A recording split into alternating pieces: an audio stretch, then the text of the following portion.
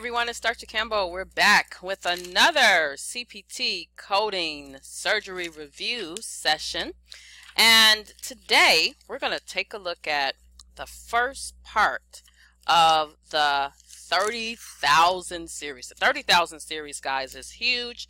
So I'm going to be separating it into a couple of parts. So today, we're going to look at page 185, where the respiratory system begins, code 30000 through 32999. Of course, on page 185, you'll want to note that the body parts for this system are in red, and then the types of procedures are listed in blue. Take an opportunity, guys, to explore the different body parts and procedures that are included in the respiratory system. So first up, we're going to go on over to page 187, and on page 187 under nose we have our incision procedures. Now what I want to point out here, notice you have two codes under incision. They kind of look alike. Notice they start off with drainage, abscess, or hematoma, nasal. The first one says nasal internal approach. The second one is nasal septum. Words matter, guys. Pay attention to the different details. Next up, for our excision procedures on the nose, here we're starting again on page 187, codes 30100. And these go all the way over to 30160. Now, you want to pay close attention here. So we start off with biopsy, but then we have excision codes. Notice the first two options are excision of a nasal polyp. The first option is simple. The second option is extensive. But notice in parentheses behind the word polyp, it says the letter S. That lets you know that this procedure can be captured for more than one polyp, but you only are going to capture the code once. Also notice the parenthetical note that talks about if this is a bilateral procedure, you want to use a modifier 50. After that, you guys, you have some additional excision codes, such as excision or destruction of a lesion, and notice that they are divided into intranasal lesion, internal approach, versus external approach. Also in this area, you have excision of a dermoid cyst. We have excision of the inferior turbinate, partial or complete, any method. We also have the submucous resection of the inferior turbinate. Very important to note which procedure was done, as 30130 and 30140 look very similar. Then we have rhinectomy, 31050 and 31056, and notice that those are divided based upon if it is partial or total. Next up, we have our repair procedures, and here I want you to notice rhinoplasty. So our rhinoplasty procedures have some very unique characteristics to note. So I want you to first notice 30400 is for rhinoplasty primary. So 30400, rhinoplasty primary. But then jump down to 30430 and notice that that's rhinoplasty, but it is secondary. So first I want you to know that the secondary procedure is a situation where the patient has already had the rhinoplasty and we're having to do it again. Now back to the primary codes, I want you to notice that they are divided based upon the extent of the rhinoplasty procedure, and the secondary procedure is done with the same level of specificity. Then take a look at 30460. This is a rhinoplasty for nasal deformity, secondary to a congenital cleft lip and or palate. Guys, pay close attention. On the next page, page 188, we have our septo. Notice the change in the words. These are all repair procedures, but notice that they are going to vary based upon which part was actually repaired. So was it the nose or was it the nasal septum? All right, next up we have our sinusotomy procedures, and this takes us to the bottom of page 188 on our accessory sinuses.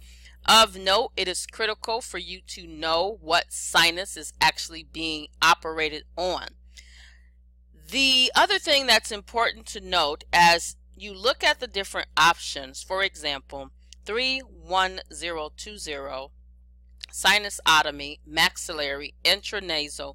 Notice there is a note that identifies that we should use modifier 50 if this procedure is done on both sides. That's because these codes are unilateral codes unless otherwise stated, and so if you are going to do a bilateral procedure, you want to use a modifier 50 to show that the procedure is bilateral in nature. Other than that, guys, these codes are divided based upon the specificity of the procedure, which is documented in the medical record. Next up, we have our endoscopy procedures, specifically sinus endoscopy procedures. One of the things that you'll know about endoscopy procedures in general is that for the most part, if there is a diagnostic endoscopy procedure followed by a surgical, the diagnostic is included in the surgical procedure. All right, so here we're talking about codes 31231 all the way over to 31298. Guys, lots of parenthetical notes. I mean, there are a lot of them. You could have 5 or 6 parenthetical notes underneath one code. So you'll want to make sure that you are reading those parenthetical notes to ensure proper code assignment. Lots of notes that tell you do not report this with that.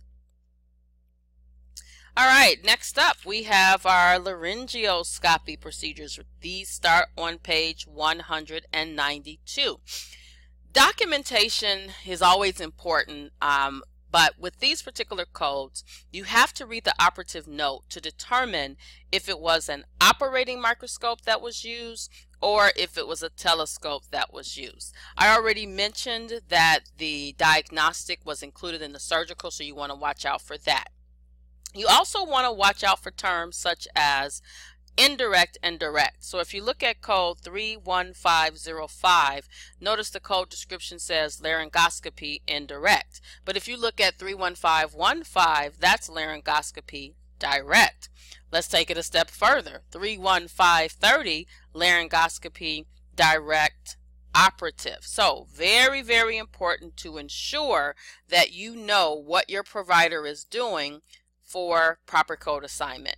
The other thing I wanted to point out is if you look at code 31575, there's another laryngoscopy, and notice that that particular code says flexible, so it's a flexible scope. If you turn over to page 194, code 31579 says rigid or flexible. So again, guys, words matter.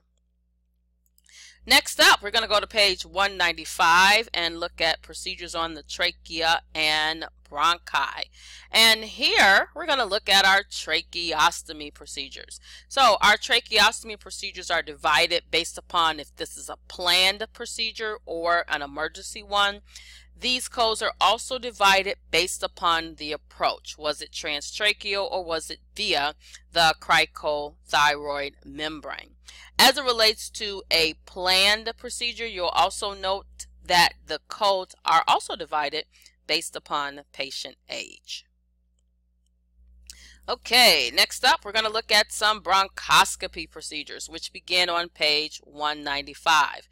You'll want to, of course, note that the diagnostic is included in the surgical bronchoscopy.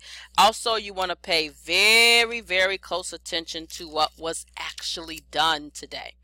A lot of these codes have parenthetical notes. If you're looking on page 196, lots of parenthetical notes that tells you to use this code in conjunction with that code, or do not code this code. Or there may be a note that tells you, hey, use this code once a day, no matter how many biopsies are performed. Next up, we're going to go down to lungs and pleura on page 198. And on page 198, you are immediately going to notice, yes, you guessed it, subsection notes. If you don't learn, guys, anything from listening to this video series, it is critical that you know that guidelines are very, very important to the coding process. All right, so on page 199, we start off with code 32035, which is our thoracostomy procedures. Then we have our thoracotomy procedures. Guys, just like other codes in the respiratory section, these codes are unilateral unless otherwise noted. There are, of course, parenthetical notes. And I also want you to notice a theme that's present in the surgery section in general. Take a look at code 32096. Notice the code says thoracotomy with diagnostic biopsy. Then 32097 says thoracotomy with diagnostic biopsy. So that means, again, doesn't matter how many biopsies we do, it is included in that one code. All right, next up, we are going to take a look at some pneumectomy codes. Guys, these codes start on the bottom of page 199, 32440, and these codes are divided based upon the extent of the pneumectomy. So, was it just a wedge resection? Was it an entire lobe that was removed? Was it part of a lobe of a lung that was removed? Guys, again, documentation is going to be key. Next up, thoracentesis. Take a look at code 32554. Our thoracentesis procedure, as you guys know, is a procedure that is removing fluid from the pleural space. Very common and used for conditions such as congestive heart failure or pneumonia. In some cases, guys, a drainage tube may actually be left in place. It is included in the service and it is not separately reportable. I do want you to note that these codes are divided based upon whether or not imaging guidance was utilized. There are, of course, guys, over on the same page, other procedures. Parenthetical notes are your friends. All right, next up, video-assisted thoracic surgery, also known as VATS. These codes start on page 201 with codes 32601 through 32674. Guys, these codes are divided with characteristics such as diagnostic versus surgical. Remember that the surgical includes the diagnostic when performed. And then as you start to look at these codes, guys, you'll notice that they have specific characteristics that make each and every code unique.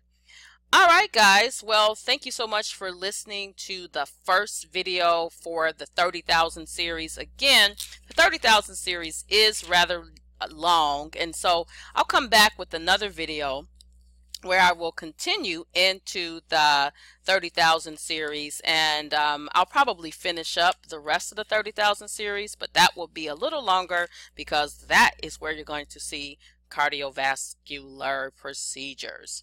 All right, guys, thank you so much and have a great day.